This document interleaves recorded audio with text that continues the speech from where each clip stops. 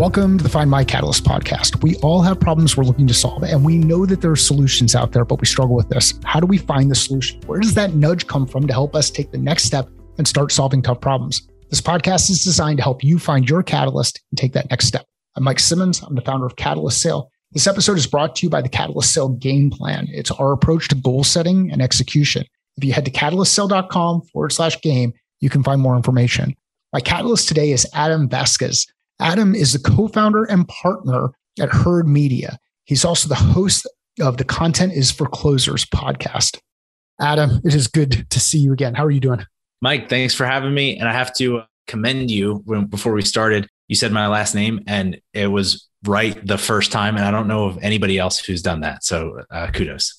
It's good. It's good to, with the number of times that I've butchered last names before and even first names or even forgotten first names, it's good to get a win at some. People love adding L's into my last name, K's, W's. I feel like numbers at times. It gets weird. So you did a great job. Awesome. Cool.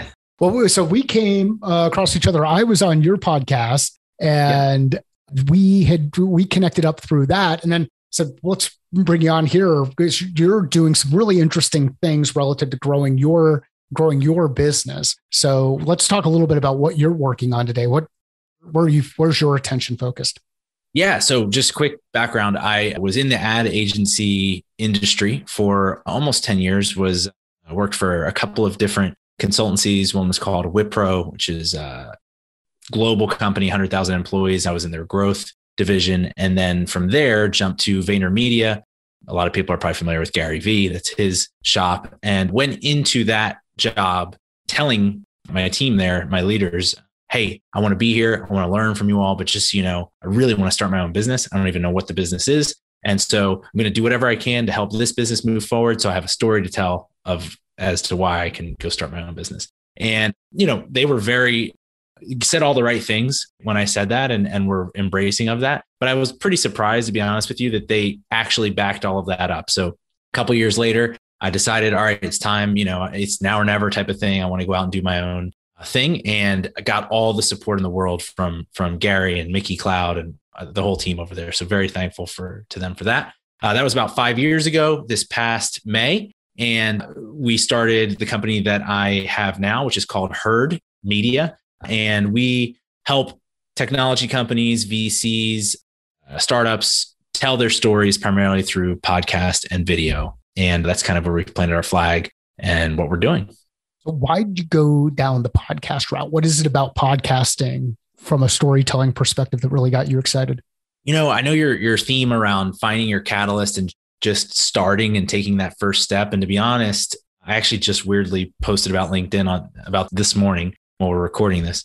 I did it out of pragmatic just effort to get some awareness to our company. So at the time we were, like a lot of companies starting off, we were a services company, pretty much willing to do whatever needed to be done digitally for whoever would pay us, right? And I used the experience at VaynerMedia. I knew a lot of the strategies and methods that worked, especially at the brand level. And our idea was, let's take that and apply it to the mid-market. Lots of people have done this, nothing new. But we needed to get awareness out. Like people didn't know me as me. They knew me as VaynerMedia guy, or they knew me as, strategist at such and such agency. And so we need to get the word out about what we were doing. And we just started a podcast for ourselves to try to make connections with other people in the industry that we could potentially partner with, serve in some way, like as a customer relationship or hire, or like, we didn't really know. Honestly, it was just kind of throwing some stuff at the wall and recorded a first episode. It was really bad. Like sometimes I have bad episodes now, but that one was so bad. And, but just kept recording and making more. And thankfully, got some attention from both regional and national media outlets because of some of the guests that we were able to bring on. Again, this is where Gary Vee, so kind, came on our show, spent time with me, talking with me, and I was able to tell other guests, hey, Gary Vee's been on the show. You should come on the show. So news people were covering it from the standpoint of like, who's this guy that's able to get these high levels? And again, this is 5 years ago. Not everyone had a podcast like today. And so it was a little bit unique. And in that process, we were able to see, number one, interesting, podcasting is like it works, like it's a pretty efficient way to connect with people that you want to connect with in whatever arena. And secondly, we have some skill around this. Like we've just done it so many times. We did like 300 episodes in our first run and saw we have some ability here. And so other people then started reaching out to us and saying, hey, we saw you were featured. Hey, we saw you had this episode. Could you help us? And that started as consulting and then, kind of like an outsourced service line. And now we have a productized version of it. And it's kind of just grown over the years. So let's talk about the transition to a productized version of the service. What did that look like? How would have been some of the lessons you've learned as you've gone through that part of the journey? Yeah, again, I feel like efficiency or pragmatism is probably at the heart of a lot of the decisions we make, but it started from, we're a little bit unique in our company in the fact that all of our people are full-time. So if you work with us, that's your main job. And the reason that's important is because for two reasons. Number one, most people are just like outsourcing to other people. And so their cost is variable when it comes to producing shows, episodes, whatever. Our cost is not. It's stable. It's the same always. And so we have this, library of hours. And every time we add a new team member that, exponentially gets bigger. And we just knew from our operations folks that we weren't using all of those hours. And, at the end of the day, that's sort of what we're selling. So that was the initial spark, was like, how do we be more efficient with the product that we're selling, which is this time? And we do sell, and most of the shows that we produce are, higher end, completely white glove, tailor-made productions. But there's a lot of people out there who already have a show or can have been producing it themselves and editing it themselves for a long time, but don't want to. And so that was where the idea came from in terms of just creating a productized service. I guess I should have described it, in which, we don't come up with the brand. We don't come up with all of those things. We just, for a monthly fee, you can upload and have our team edit your show, as much as you can produce over the course of the month. And I can't remember exactly your question, but that was sort of the birth of where that idea came from. Well, I think it's really powerful as you start to look at different ways to meet a market need that's happening and things that start to shift, because everybody has a podcast. It seems like now which is great. That's how it should be. And so why do you say it's great? Why is that how it should be? Well, because if you look at, again, and I'm not a science guy, so I don't know why I keep talking about like efficiency, but if you just look at the most efficient way to, number one, meet people, and number two, create something that is stored on the internet and serves you as a company over time, there's really just nothing else that meets podcasting's level. And I think that for two reasons. Number one, podcasting is so intimate, as you know. Like you and I have had one conversation prior to this, and I feel like I really know you. I mean, I don't know everything about you, but I know where you live. I know you like golf. I know things about you because of our one conversation that you just couldn't have on a normal sales call or even on like a text-based interview. So that's the first thing. You really get to have relationships with the people that you interact with. The second thing is this documentation, this conversation, like we're doing it now in 2022, but someone in 2025 could very easily find value out of what we're talking about now. The tactics might change, whatever, but something might stick and resonate. And in that case, you and I are benefiting from their listen 3 years from now. And again, that can happen in blogs, that can happen, but the combination of those two, the intimacy and the evergreen nature of them, to me is super unique. Pretty powerful too, when you can get different voices out there with different perspectives. So now you can find the voice or perspective that resonates with you, which helps to accelerate your ability to apply a lot of the things that we're talking about. So the bar to enter is relatively low. What are some of the common mistakes, though, that people make when saying, you know what, I'm going to go ahead and start a podcast. I want to go ahead and put a podcast out there. Yeah, I think probably the same mistakes, especially if you're like a technical founder or someone that you've heard others make when they say, I'm going to go start a business, right? Like overthinking unimportant things like the name or what color scheme you're going to use or what technology platform it needs to be hosted on. Like all of these details that ultimately are sort of just plug and play and can be swapped out. The core thing is, how are you going to help someone through whatever it is that you're creating, the business, the YouTube series, the podcast, et cetera. So that's, I'd say, the first mistake. The second one right next to it is making it about you, making it about us as hosts, right? And it's a very easy trap to fall into, especially if you get just the littlest bit of success, because it starts to feel like, oh, people like to hear what I have to think, people, and in reality, maybe they do, maybe they don't. But what serves them is not making the show about you or your product or your service or your company or whatever. It's about making it about what their problem is and what their needs are. And so I would say those two are pretty, I mean, you spent a lot of time in the space. Do you agree? Or you have something else you would add to? I think that's it. I think you got to be really careful, just like in sales and building out teams, you got to be really careful about the assumptions you make.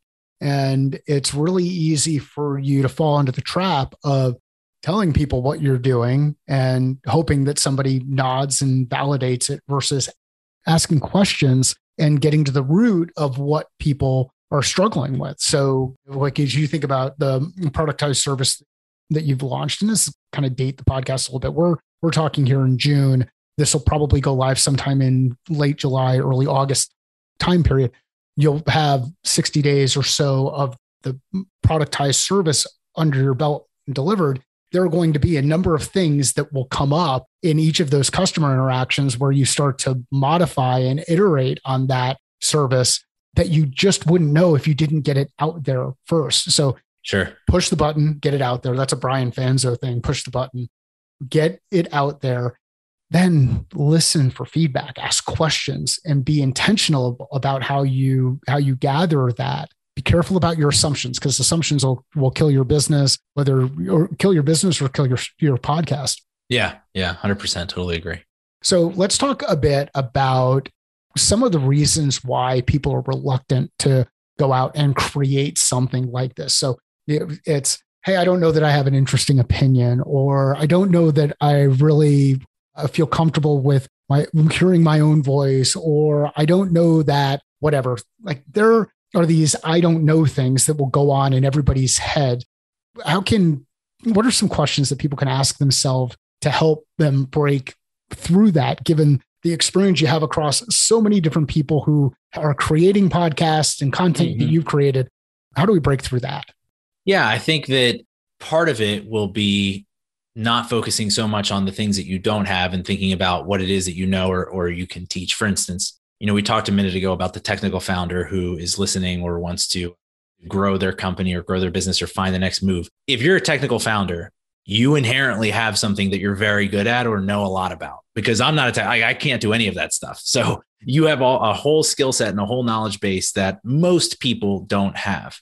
And I think, one exercise to go through is, what can I teach, or what can I say, or what can I create that will, in theory, you don't have to actually do it, but that will, in theory, bring me revenue in the next whatever week, in the next 30 days, in the next whatever it is you want to say. So if I have to create something that's going to bring me $1 in the next 7 days, that's going to get me super focused on what I actually have to offer in terms of value, because you're not going to fluff around with all the extra stuff. You're not going to even let yourself get caught up in the I can't or should I or all of those negative questions. You're going to get really laser focused on what you know and what value you actually have to bring to the market. So I think that could be a really simple thing for someone to go through. The other thing is, if you are a technical founder, you're trying to scale past yourself and you're trying to think through, like, my skill set is not marketing, or we're constrained because I'm a stopgap for a lot of the things that we do. That's where creating content, and specifically documenting. So that's where I think podcasting, again, has a leg up, or YouTube, or any of those things, allows you to inherently scale past yourself, right? Media lives on past, like you and I were just talking about, a specific moment in time. So you might not, as a technical founder, be a great salesperson or have the desire to go to a room and talk to 100 people one-on-one, but you can record your thoughts. You can create something that plays that sales role for you. So it doesn't have to mean that you hire 100 salespeople. It could be that you yourself act as that person through content. So those are just two little things that might help someone as they're going through the initial stages of it. And it's pretty powerful when you can go back in and review the tape, because when you review the tape, then you go through. And one of the things I wish I would have done differently when we first launched the podcast is not lean so heavily on editing. And it wasn't that we leaned really heavily on editing, but one of the challenges that comes up is periodically I'll say, well, those usually are pulled out, or I breathe a little bit heavy into the microphone. Those things get pulled out. Had I gotten more deliberate into that part rather than listening to the produced version, listen to the non-edited version, I think I would have learned quickly how to adjust things to avoid some of those nuances and some of those tendencies. And the way that I've seen it happen directly is when I put video out, I don't edit the video. I just put the video out. So my video has gotten much tighter. Still, when we're doing the podcast thing, I will still kind of lean on the thinking, but these are open conversations. Like we don't way back when. So as we're talking through lessons learned and all the other kind of crap, what we did way back in the day was, and I say we, because this was back when co-founder and I, Mike, were doing the podcast together, we would script out questions. We would say, ask these questions. And things were just too scripted. They weren't natural. And then we got to the point where we said, okay, well, we're not going to script out questions anymore. And we're going to make it much more conversational, and things got better. And now we've evolved even further where now the majority of the episodes that I do have guests on them. It's rare that I do a one-on-one episode. I'll do them periodically. But if you want the one-on-one stuff, one of the best ways to get to that is some of the video, or not the one-on-one, the individual perspective. Solo, sure. It's the video stuff. So I hope if there's something people take away from this part of the conversations, it's an iterative process. In order to iterate, you actually have to start doing first. Once you start doing, then you can reflect, assess, evaluate, and then start to adapt. So really cool stuff. Yeah. First of all, I feel sorry for your editor if they're going to have to take out all of my ums, because that's just littered, but there it is right there.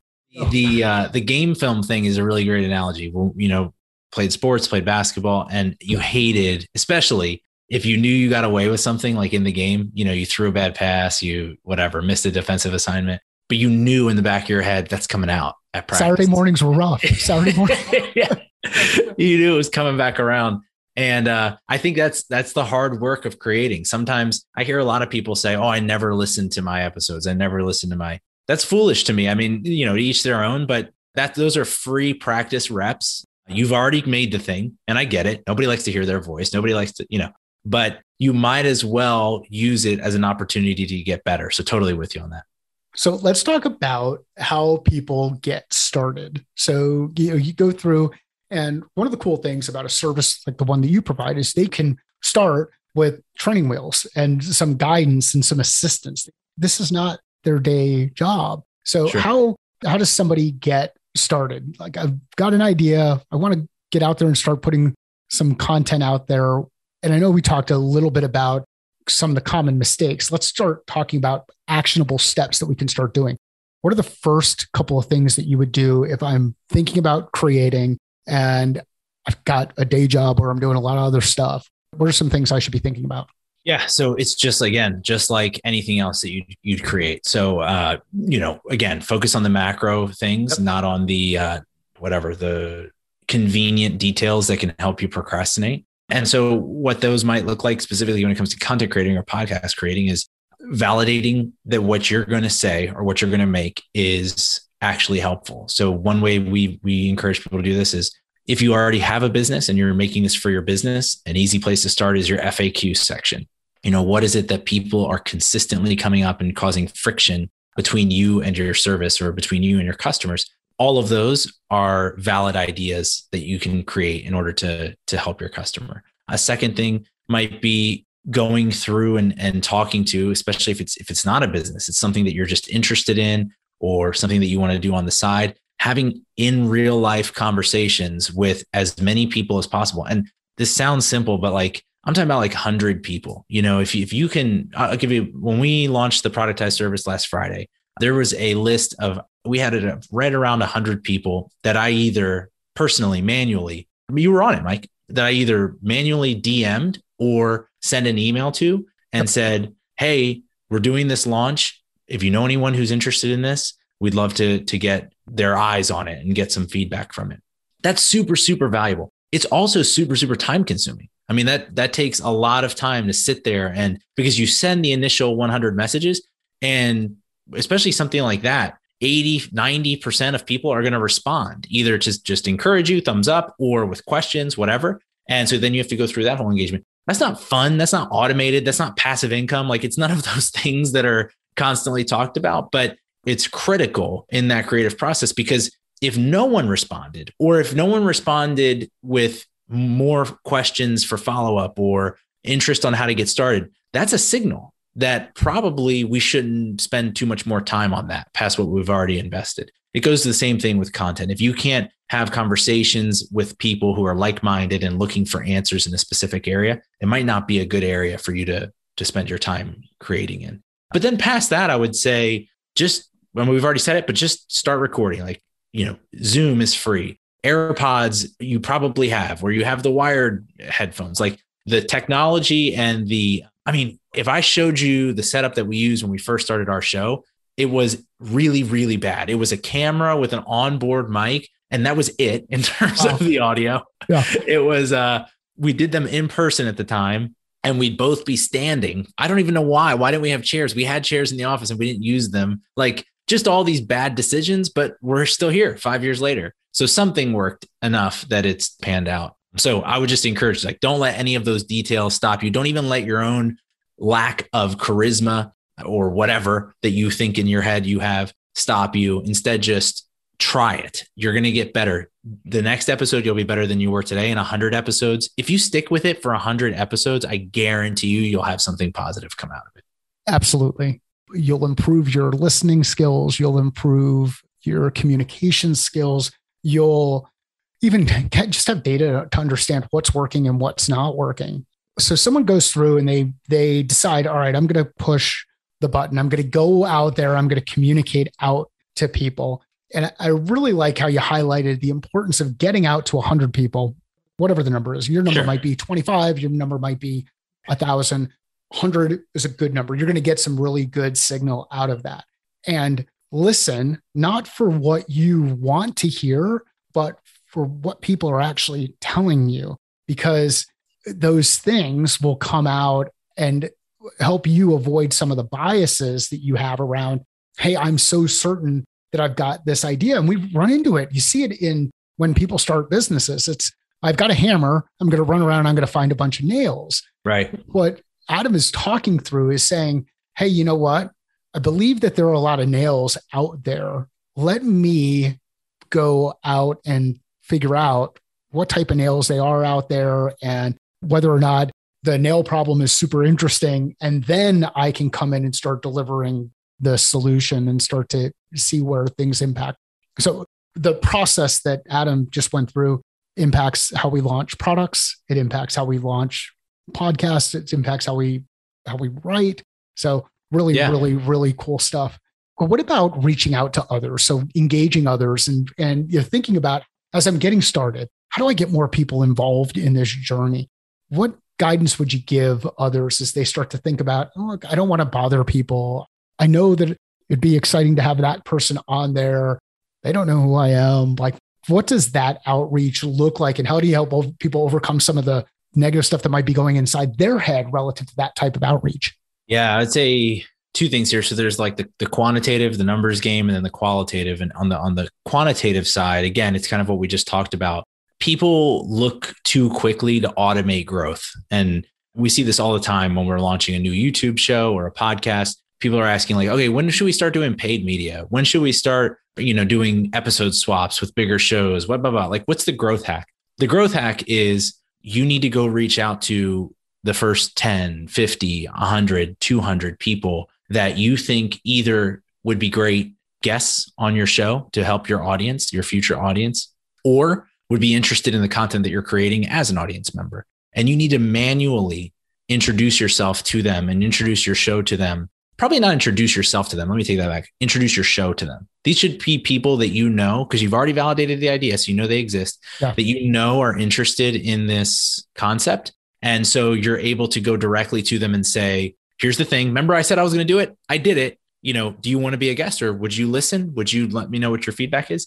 And until you're past, call it 1,000 listeners per episode, I wouldn't do anything that's not manual. I wouldn't do any automated things. If you're getting 1,000 downloads per episode, okay, then you can start to think about whatever it might be, buying an ad or doing some episode swaps with other creators who have similar audiences. Those are easy things to do. If we're doing it right now. I have an audience, you have an audience. We're both interviewing each other, and it makes sense. But if one of us, if I only had, a couple of dozen listens each episode, well, that doesn't make as much sense then for you. You know what I mean? So you need to make sure that you actually have something to offer in that sense. That's the quantitative side. Do the effort. I think that's clear. On the qualitative side, I would say, finding a way to get right mentally with the fact that you are providing value to the guest and to the audience. And I say this as someone who is a people pleaser. I hate bothering people.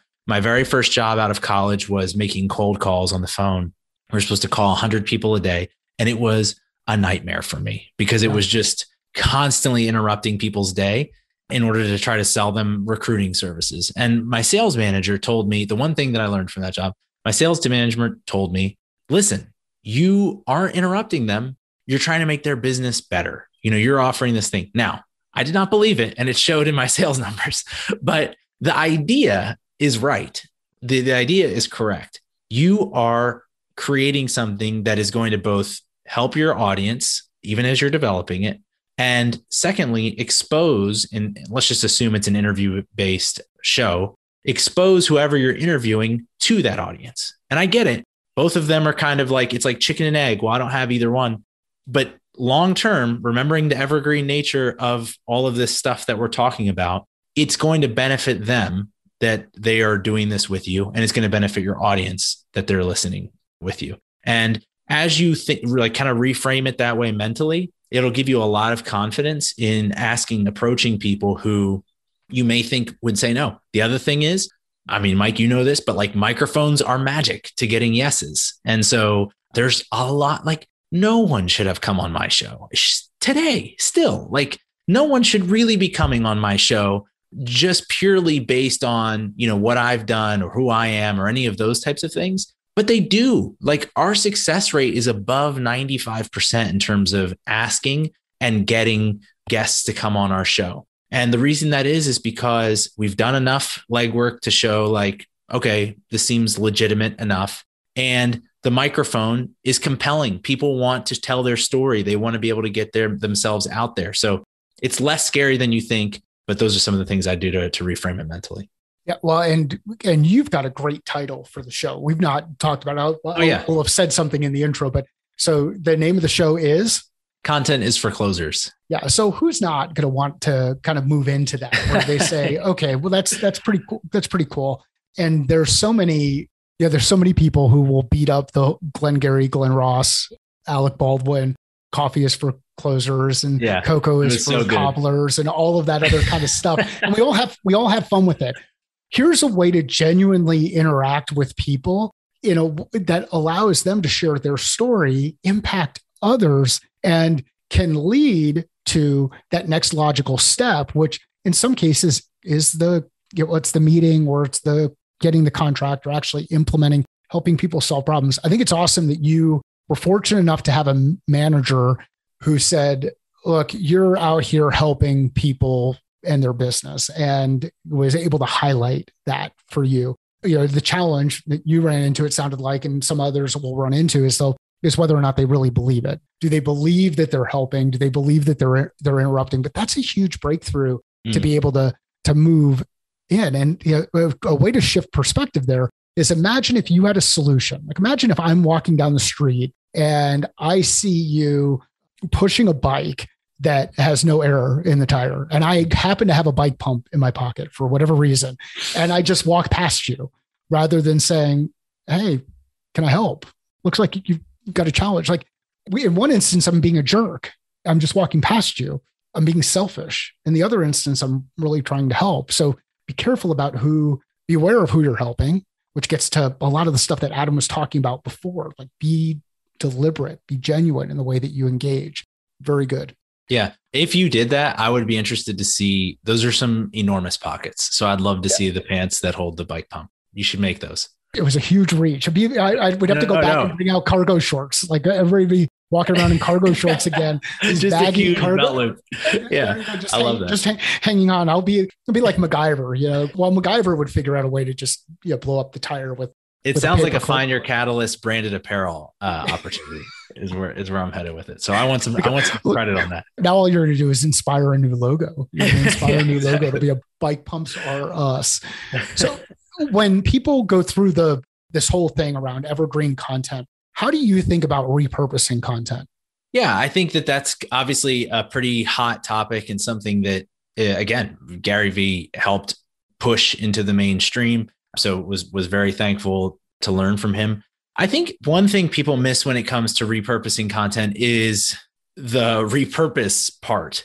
So you hear a lot about like, here is how I turn one podcast episode into a blog post, an article, a newsletter, a YouTube video, an Instagram post. And it's like, okay, yeah, that's great for volume, but are you actually doing the part where, when you design a piece of content for a platform, there's a certain intent that goes into it. There's a certain purpose behind it. So to repurpose it, then inherently, you need to change the content itself in order for it to be more successful on a given platform. And I think that's a mistake that people make. They say, I make it once and then, I hit magic resize in Canva and now it's ready to go on every platform. And in reality, the way that people consume on various platforms is different. Like mentally, they are in different headspaces when they're on Twitter versus TikTok versus LinkedIn versus YouTube.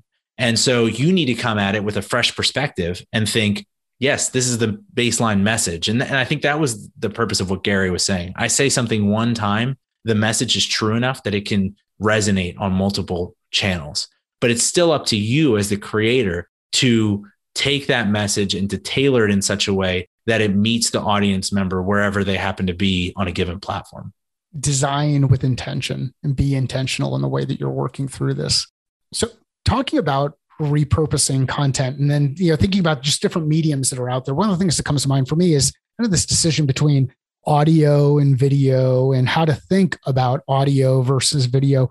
How do you think about audio versus video? And what are some important things for folks to consider when thinking about audio and video?